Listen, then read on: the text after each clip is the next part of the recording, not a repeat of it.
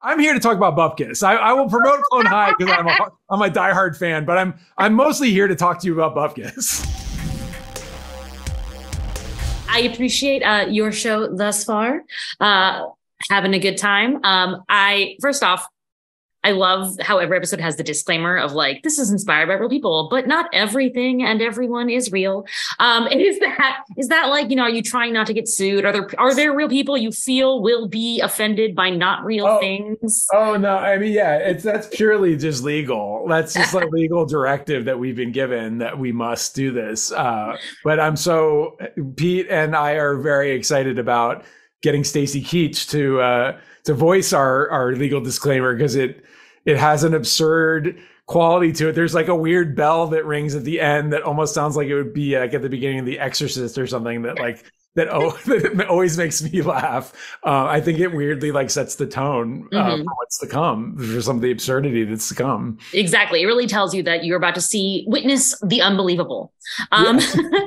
How long has the show been in process, and were you on it with Pete from the start? Did he come to you first? Yeah. How did this unravel? Yeah, I mean, it's funny. Pete texted me the other day. He's like, can you believe it's been 3 years since we first started writing Bupkis? And it's like, it doesn't feel like it's been that long. I met Pete on the movie The King of Staten Island. And I met Pete and Dave Cyrus on the movie, and we just gravitated to each other. We have very similar comic sensibilities. We became fast friends. And it was during the height of the pandemic that Pete texted me and was like, hey, do you want to write a show?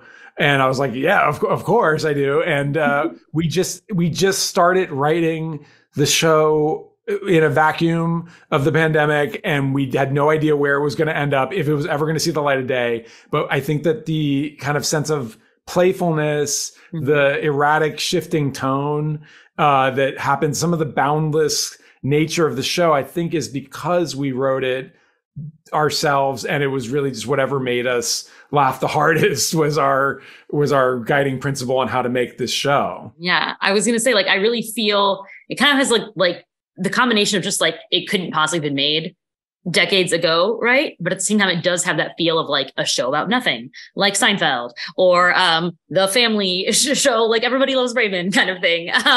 So I love how you kind of combine, I don't know, the classic and the very new, I suppose. What are your guiding lights for each episode, like in terms of structure? It was really just within each episode and within with all of our character arcs, there is an element of truthfulness to Pete's real life.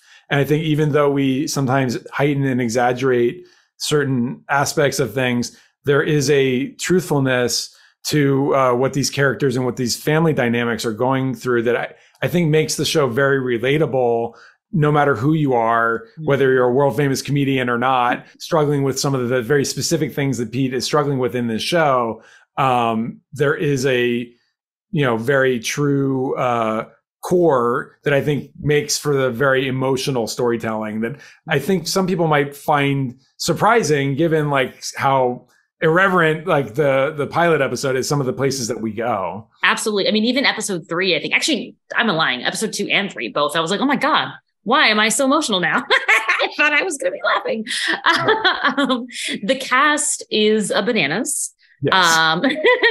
So from guest stars cameoing as themselves to just like who you have as family members is wild. Were there people that from the start, you and Pete were like, they have to be on it, we just have to have them? Or were there just like delightful surprises along the way? I mean, like I like to say that in some ways I describe this show as like a fever dream of what it's like to be in Pete's orbit, because it is sort of like an absurd fever dream. And our casting felt like a wonderful fever dream, because it was like everyone that Pete dreamt up, like that people would say it's impossible. You're not going to get Joe Pesci to play his grandpa. It's not going to happen. And then somehow the stars line up and these things are happening. Edie Falco playing his mom, Brad Garrett, it's like Bobby Cannavale, Steve Buscemi. Like it's just such an embarrassment of riches, and to have such incredible world-class, some of the best actors of all time come together and show up for Pete to be a part of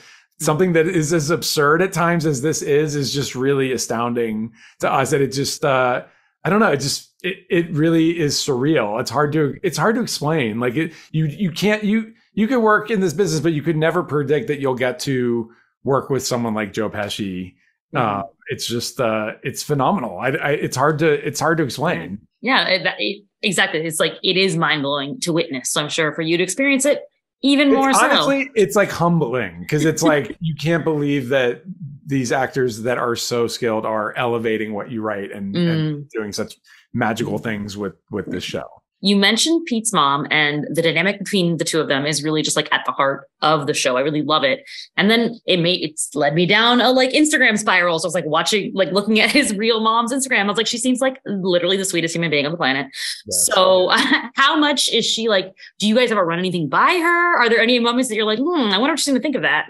It's interesting because it's not a documentary. Right. No, of course. And this character of Amy, while there's like inspiration points from Pete, it's not so specific to real situations between Pete and his mom that we went to her specifically. But that being said, like a lot of the people involved in this show have known and worked with Pete for years.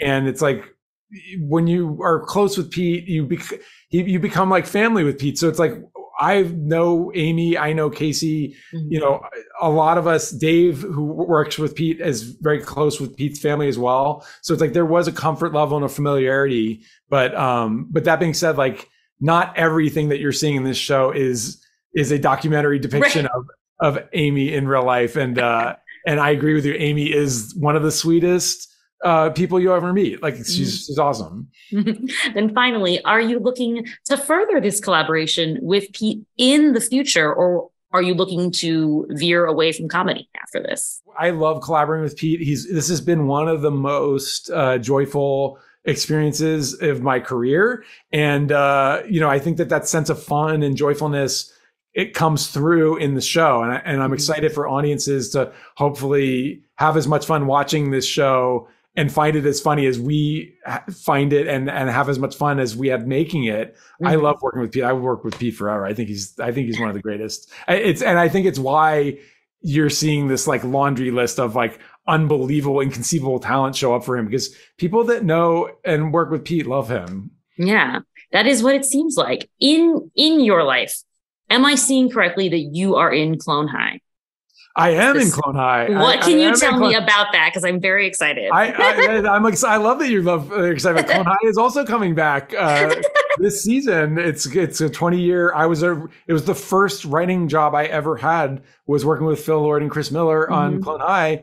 And I'm the voice of Scangrade, but I also was one of the OG writers that came back and helped reboot. But I'm here to talk about Bupkis. I will promote Clone High because I'm a diehard fan, but I'm mostly here to talk to you about Bupkis. I love that. You can listen to my voice in Clone High as the voice of Scangrade, and then I can listen to your voice through the characters in Bupkis. Yes. Thank you.